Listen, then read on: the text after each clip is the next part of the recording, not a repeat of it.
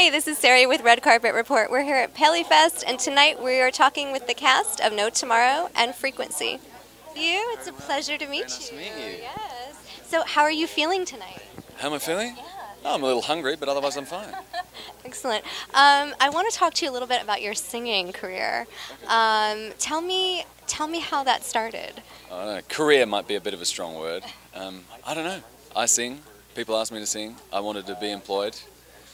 That was it. I mean, look, I love singing, and I was lucky that a couple of jobs came around that was a part of it, and got to work with great people. And you know, singing is kind of different. If you really love singing, it's different doing it because you love it and being paid to do it. They're two slightly different things, which I think maybe, you know, either fits with you or doesn't. I really enjoy it. If it's good, I'll always try and do it. You know. It's as an actor, it's difficult because you want to make sure that the songs service the plot. Which, I mean, obviously with my last show, it was kind of the reverse. The songs were the plot. But you know, so when you're starting out as an actor, like when I was younger, it was just if you have an extra string to your bow, hopefully you get another job, and that's it. I'm just, you know, we're all players, right? Can you sing a little something for us? Not right now, but good try. Darn it!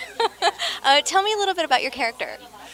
So Xavier has discovered that the end of the world is coming, that an asteroid's going to hit Earth, and he's been living with this for the last couple of years, and he has sort of developed this ethos of living every single day to its fullest. And so he tries to spread that word to all the people he's with and kind of sprinkle his fairy dust on people and try and get them to change their lives. And that's what I'm really hoping for the show, is just, you know, if one person sees a show and wants to do something different, like, that's great.